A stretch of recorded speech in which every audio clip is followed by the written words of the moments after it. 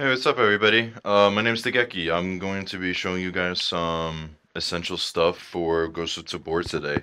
We're going to be going over basically just the basic fundamentals of the game. So in that way, when you guys hop in for your first time, you guys know what you need to be doing. Um, so first things first, we're going to talk about the tablet right here. This is where you're going to go to add your friends, deploy to the map, all that kind of stuff. So right now, currently, there's only two maps, Missile and Island. Missile is more like a smaller PvP map that's easy to learn the combat and movement more effectively.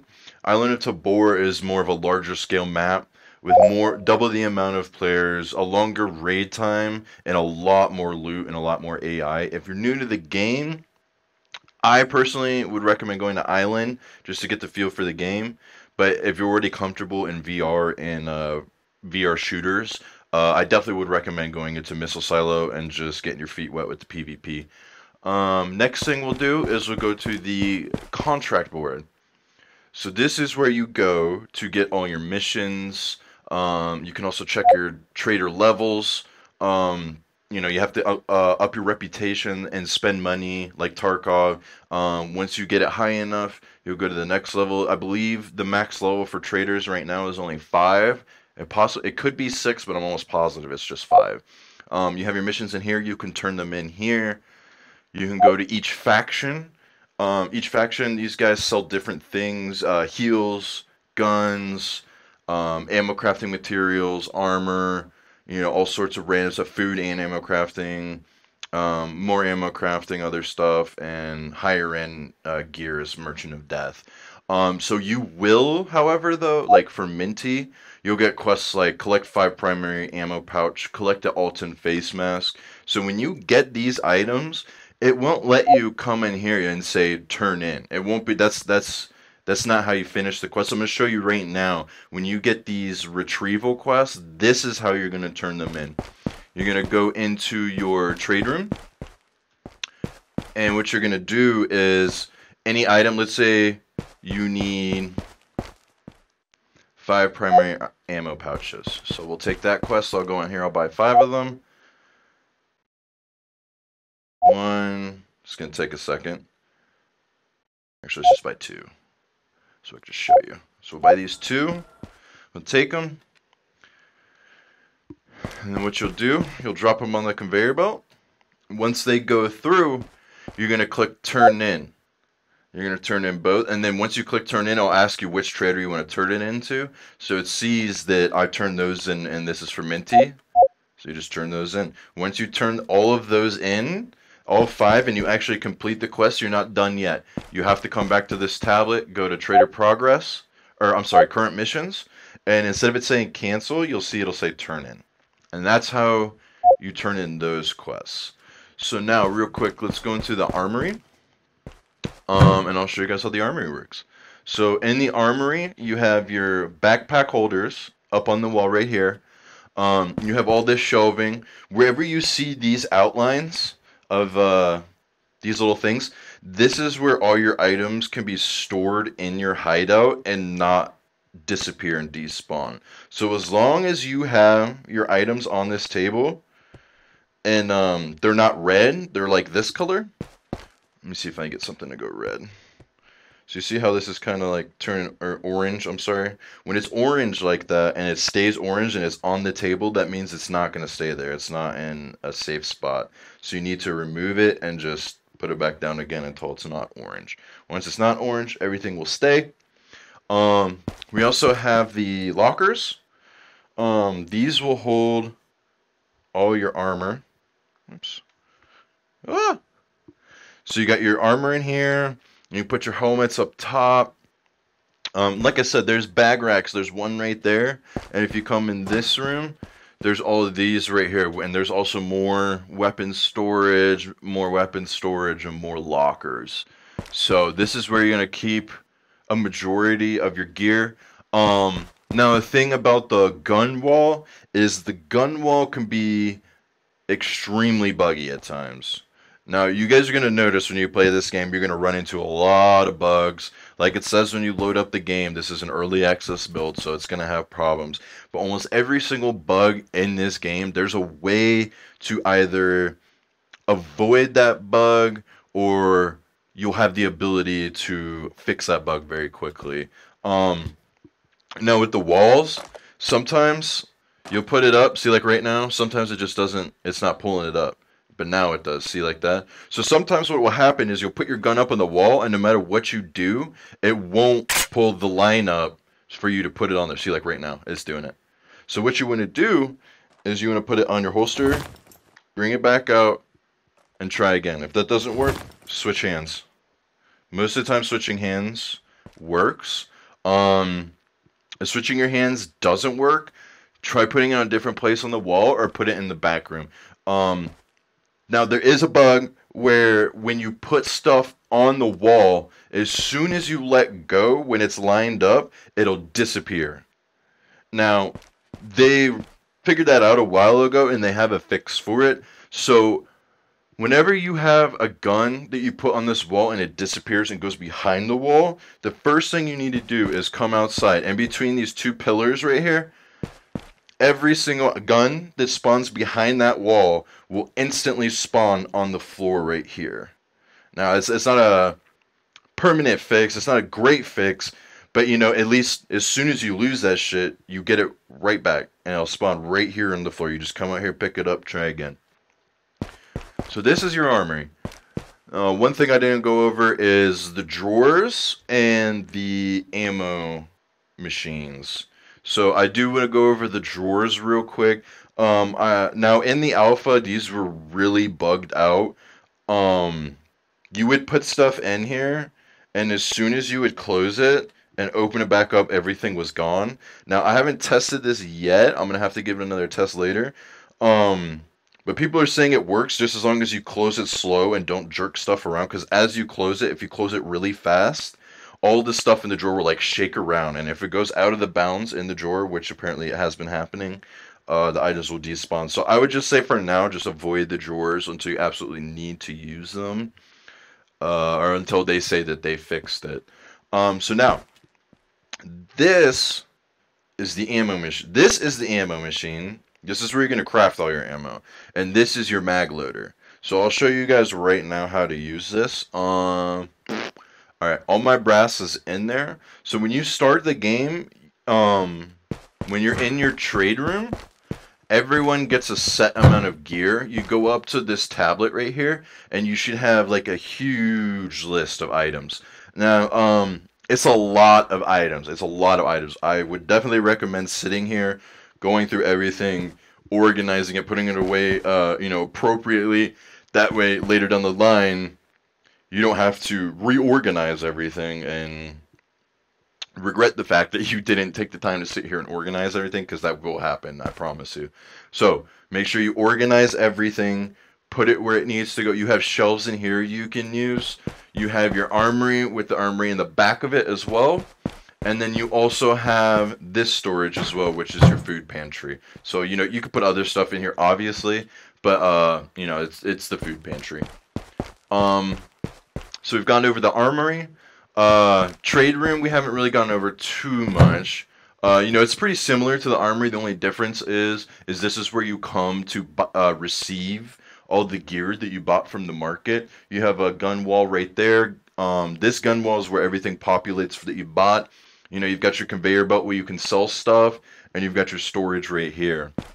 Now, I'll go over this in a minute. I'm just going to point it out. But this is where you're going to go to buy your custom stuff. So you can have a favorites list, and I'm going to go over that here in a couple minutes. Let's see what else. So yes, so key cards. There are key cards in this game. You might have noticed at the doors I walk through, they're all green. But you will also notice that there's a color by the door. So this door took the red key card. Take the red key card, stick it in there. It should come pre-opened already. But the key cards, there are key cards in the raids, like doors that need to be opened with them. I believe that Silo on the 3rd floor has a room that you need purple key card to get into, which you have to find purple key card in raid. You do not spawn with it on your table. Now these should spawn every time you come back from a raid. These should all come back. So as I know of right now, red and I believe it's either blue or white are keys that you use in raid to open locked rooms. So you can just keep bringing them in with you every time you go into Island or every time you go into Missile, except for the purple key card. The purple key card that you need for the high value loot rooms, those are single use, and if you die with it, you die with it. You won't get it back unless you find it again. Alright, now we have the radio room. This is going to be your Bitcoin farm. Someone told me earlier that they put a GPU in their slot and it just disappeared. So if you're able to extract with your GPUs, for now, I would hold on to them just in case until they say that the GPU farm or the Bitcoin farm is working. Maintenance. More storage. So yeah, this is more storage. Apparently this is supposed to be where you're going to be able to craft your own homemade guns. I haven't heard anything about that yet, but that's what some OGs told me. So right now, what we'll do is we'll go into the market. I'm going to go into the market. I'm going to show you guys a couple tricks that you can do in there. Some essential items, etc. So we'll hop over there right now. Alright, so there's 2 sides to the market. You're going to spawn in this little doorway. A majority of the stuff that you're going to need is going to be all over here. The stuff in here, these guys, the stuff that they sell, you're able to get all the stuff that they sell in this room. So there's no point at the moment for you to go in here. What I highly recommend for new players to do after you're finished organizing all your stuff is come to the market and decide what map you're going to start running. Once you do that, I highly recommend starting out with the SKS. It's a great gun, it's super cheap, and you will drop teams with this thing. So what you're going to do, you're going to pull out your little handy dandy little scanner. You're going to scan it. Alright, let's go back. Magazine, assault rifle. And what we're going to do is we're going to scan the SKS mag. Now, we're going to go to checkout. Now you see we have the 2 items, the SKS and the custom SKS mag that comes with bullets in it. What you're going to do is, for the items that you want to be able to quickly buy, is you're going to want to click the stars. This is that favorites menu thing. So everything that you star will go into your favorites menu in your hideout. Now another thing you can do, and you can do this with guns too, is you can take a base item. So let's do this. We'll grab chest rig. We will grab the JPC2 armor modules, and then we'll take, let's do a primary ammo module. So you can take this primary ammo module, stick it on your rig, and then let's say you want, you know, a grenade pouch. Oh, that's right, you can only hold 2 on here. Well, in certain vests, they can hold only 2 slots. Some vests can hold 3, some can hold 4, some can hold the slicks. They can hold 6 slots, so it just depends on what you have. But, so what I'm doing is I'm pre-putting my utility pouches on here. And what I'm going to do is I'm going to scan the item with all the stuff on it. So like I said, you can do this with guns too. So you can go and pick out your favorite gun, put all your favorite attachments on it, build it exactly the way you want, take your gun and you're going to scan it. Once you scan it, you go to checkout and you'll see it'll say custom item. And you can open it, and it comes with the primary ammo module, like with the guns, it'll come with the attachments. You just star it, and then it'll be favorited, and then you'll be able to quickly buy it in your hideout. So then that way, every time you come out of a raid, you don't have to come here, rebuy everything, go back to the hideout, go to the trade room, receive everything, and all that nonsense. So make sure that you come through every trader. You've got your Merchant of Death. You're not going to be able to use him at first. You have Spectre, which is where you get all your guns, attachments, ammo, etc. Minty Tactical, armor, etc. And then you've got Tabor, the hospital, heals, obviously, food and drinks as well, which you're going to need for the big map.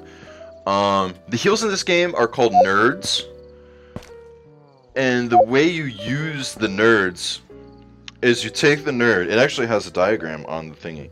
You take the nerd, stick it in your arm, tap the top, and then you'll feel your controller start to vibrate, and that's how you start healing. You can heal up to, I want to say, around 40 HP per stim, 40 to 50, I think, maybe a little bit less. This is sheer ammunition, so definitely come here, ammo crafting. You want to scan the brass pile and the powder FMJ. Go to checkout, favorite both of those. Those are essential. Eventually, you will unlock the brass jar. You're going to want to remove the brass pile once you unlock the brass jar, because the brass jar, you know, it's a jar of brass and it has way more than just one. You just take the lid off and you can pour it in your thing, and it's way more effective. Alright, so then what we'll do is we'll go over some bind tips on how to, like, specifically remove certain pieces of gear from your body. I know that a lot of people have issues with this, and this is a very, very common question that people ask. So real quick, I'm gonna throw a whole kit on, just armor, no gun. Alright, so here's my gear tech. This is my backpack. Alright, so real quick, this is the key to being able to only remove your armor and only remove your bag, only remove your helmet, and not mess with anything you don't want to mess with, like pulling your gun while trying to do stuff. So, specifically, for removing your helmet, you want to take your hand, put it on your head, obviously, use your grip and your trigger. That'll pull it off, okay? Easy.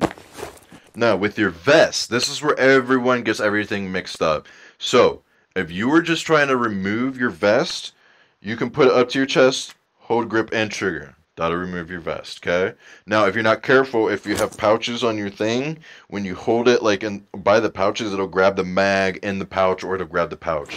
So, ideally, what you want to do is you want to hold it up by, like, you know, your pec or your collarbone, and then hold them. And then that way, it'll grab it by the strap instead of the actual front plate. Now, to remove just your backpack, this is where everyone gets it messed up. You're going to do the same thing. You're going to hold it by your pec or your collarbone, and you're just going to hold the grip. Just hold your grip. Now, there was a problem, I don't know if it's still a problem, I haven't really tested it yet. There was a problem where if you had a gun in your hand, and you went to try and grab your backpack, it would pull your armor off instead. So you would have your gun out, and you would pull your armor off. Even though you're holding your bottom grip, it would pull your armor. So you'd have to drop your armor and then take your bag off. I don't know if that's still the case. Like I said, I haven't tested it. I can test it right here. I just don't want to right now. So just keep that in mind. Just always try and keep a hand free. Pull your bag out. You know, if you don't have pouches on your rig and you're trying to hurry and quickly, like, grab a mag from your bag, the best thing I've done is, you know, just whatever gun you're using, you're trying to get a new mag for, just drop the mag, put it on your hip, grab your bag, pull the mag out, put it back on, bang, you're good to go. You get it really quick. So we've gone over this room, trading room, the tablets. Oh, also another thing, your backpacks. Anything that you guys put in your backpacks will stay in there as long as you hang it up. So you guys can fill your backpacks up and just throw them on here. Yes, we didn't go over this. Okay, so ammo. This is how you craft ammo, okay? So those the brass cans and the brass piles that I was showing you guys, you're gonna dump them in this slot, the brass. And then what you're gonna do is, for the powder, you know, you have your gunpowder, you grab it, use your top trigger on your other controller to take the lid off, and then you just pour it in there.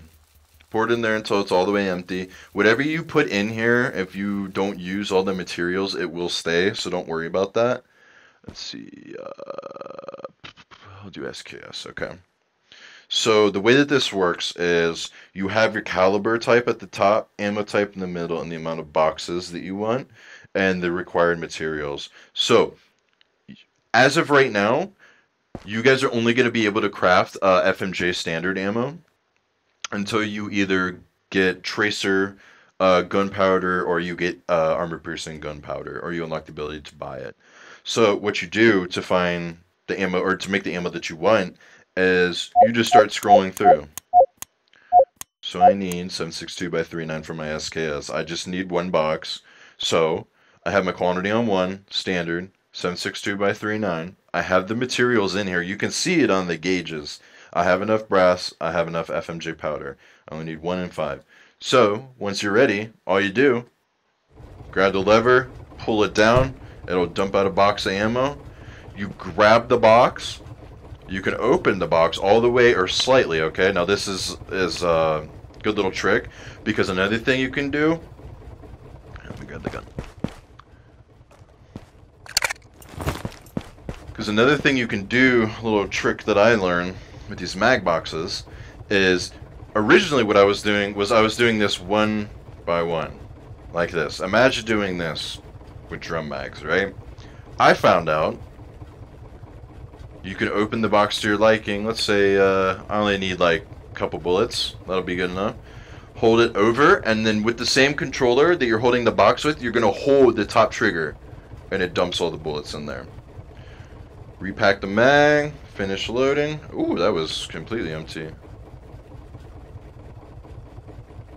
Alright, so you guys see how we have 19 bullets still left in there? You're like, oh, whoa, whoa, how do I get my ammo from out of there? Keep the box. Always keep the box, at least one, until you're done with that whole box and all the ammo's gone, just in case you need to refill it. So what you do, close the box, put it in there, bang. Now your ammo's back in here. So now what you can do, put it on your shelf. And essentially, these are the basic functions and features of Ghost of Tabor. All this stuff is very essential to know.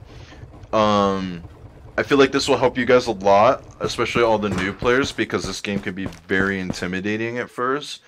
Another thing I'd recommend too, I haven't tried this myself yet, but for very new players, maybe try training mode. Go into a raid, go into training mode, just go fight some bots. You know, make sure that you go to the market and favorite basic gear. Make sure you have a helmet favorited, a chest plate favorited, a backpack favorited, a gun favorited, ammo favorited. You know, just basic essentials, so when you get out or if you die, you can hurry and re-kit in here, receive yourself, throw it on, go to the tablet and re-queue. Guns have safeties. When you get new guns, you have to put the mag in and chamber around and turn the safety off with your A button. So make sure you guys do that too. But yeah, guys, enjoy Ghost of Tabor. This is a fucking amazing game. Has a lot of potential. Yes, it's buggy. Yes, it's beta. Yes, it's 12 devs. Just remember that this is early, every game has problems, and that this is going to be an even greater game than it already is. Like, people forget to like point out the fact that yes, this game is buggy, but the game is so good and so fun and so entertaining and so interesting that you can look past that stuff because you have so much fun.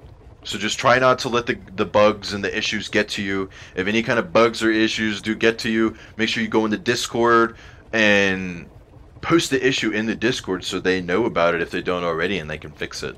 You know, this is a project that these guys are making, but you know, the whole community is also helping improve.